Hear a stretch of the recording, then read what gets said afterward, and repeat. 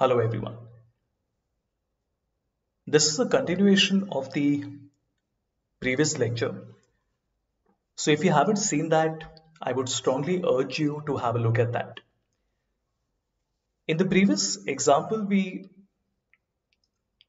saw that we were able to find out how many customers are purchasing an exact number of times. Now this time we have a data set where the order IDs are being repeated. For example, Aaron Davies Bruce has 91253 as the order ID 4 times. Maybe that order ID had 4 different line items in it. So the first thing we want to do is to remove the duplicates.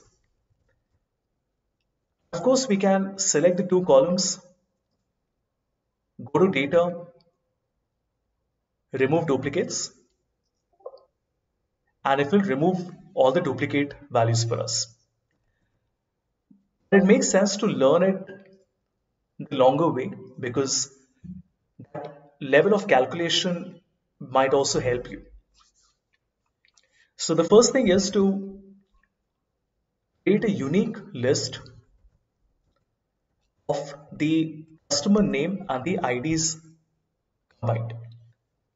So I'm concatenating the customer name and the order ID and taking out a unique list, which is what we would have done with the data remove duplicates as well. But now we want to separate the order ID and the name. So I'm going to separate the order ID and the name. The order ID would be equal to right of D2 hash comma 5, and the name would be equal to left of D2 hash. The number of characters would be length of D2 hash minus 5. So we get the name as well. So far so good. And now we want to do a count, which would be count if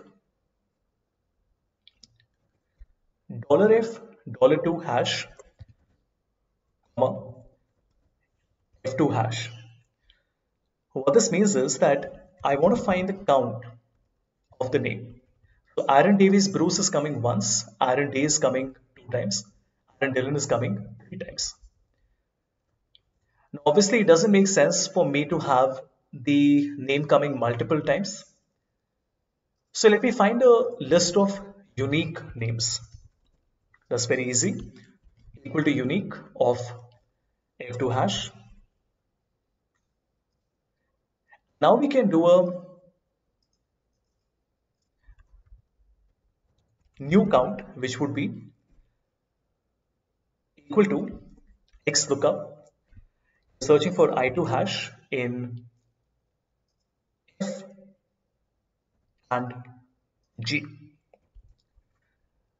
Great. So what we have done is that from column F and G, which had 7,123 records since the names were being repeated, we have reduced it to column I, which is only 2,703, which is a list of unique names.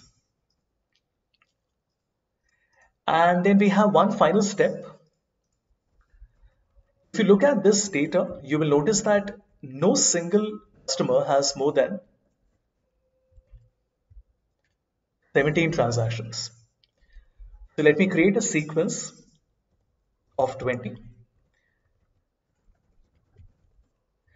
And then we can find the frequency, which is equal to count if let me do that once again, equal to count if, where we are looking at J2 hash, and the criteria would be L2 hash. Very nicely, it gives us a sum of 2703.